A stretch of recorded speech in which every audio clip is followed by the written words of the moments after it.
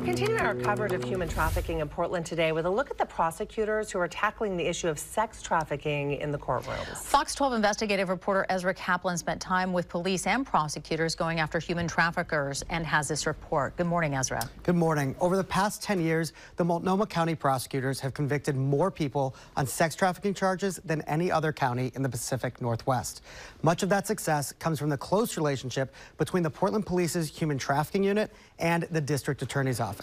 They share a victim-centric, trauma-informed approach, and they walk a fine line between catching the bad guys and protecting those caught in the middle. With a team assembled, Sergeant Christy Butcher is briefing.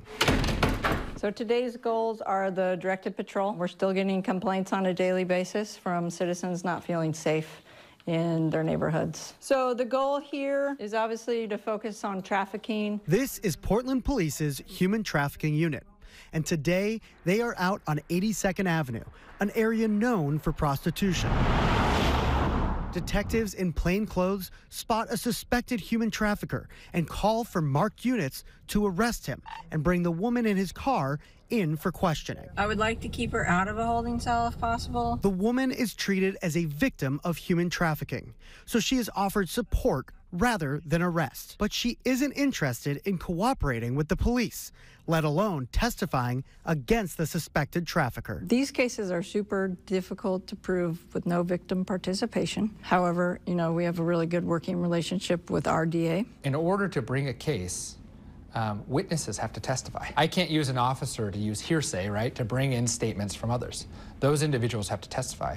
And especially in a sex trafficking case, those acts and crimes are happening usually behind closed doors or in a car or in a hotel room or where there aren't many witnesses. Ujafusa leads the human trafficking team for the Multnomah County District Attorney. And in many cases, victims believe that it's their fault or it's their idea because they've been manipulated and controlled to believe that it was their idea, even though a third party, is taking advantage of them. Prosecutors and police work with victims' advocates who provide wraparound services and provide a path out of the trafficking life. It means the cases progress at whatever speed the victims are comfortable with. There have been cases that I get called in the middle of the night and it's a young victim in a hotel room who's wanting to talk and wanting to cooperate, and that grand jury can happen the next day. And there have been cases that we've indicted that it's 16 years later. So 16 years after the trafficking has happened, the victim is finally ready to go. And if we can collect enough evidence and bring back the things we need to, we can move. It is a lot to ask.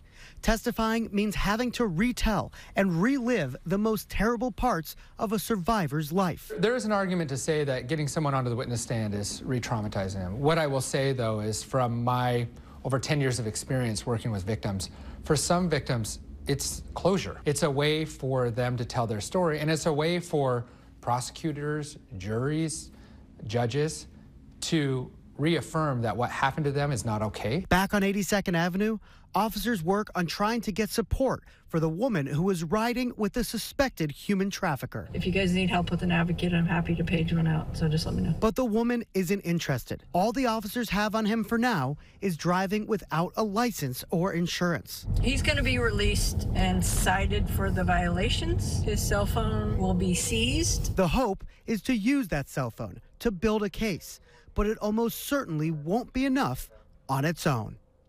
Now, the prosecutors made it clear that while it's incredibly difficult to prosecute a case without a victim testifying, it's not impossible. Cell phones like the one taken from the suspected trafficker you just saw can be a goldmine for gathering evidence. Now, next week, we're going to continue our coverage of human trafficking in Portland with a look at how the community around 82nd Avenue is getting impacted, and specifically how high school students are getting caught in the middle. Wow.